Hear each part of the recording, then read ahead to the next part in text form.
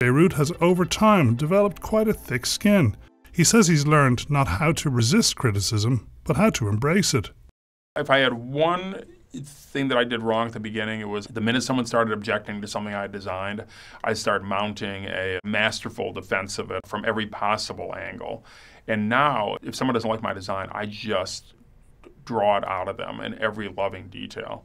What else don't you like about it? How much do you hate it? What do you hate more, the color or the shape? I mean, I really try to, partly because I think people are frightened they're not going to be listened to.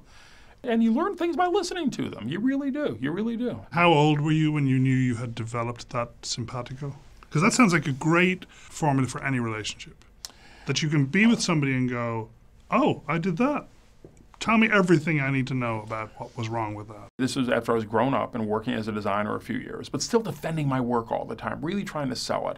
And my brother, who's a civil engineer, asked me to do a logo for his civil engineering company. I sent him some drawings, and he didn't like the first few, and I just thought that was funny. And I was like, what don't you like about them? And he told me. Then I said, oh, I get it. Okay, so what do you want? You want something more like this? So then I tried some other things.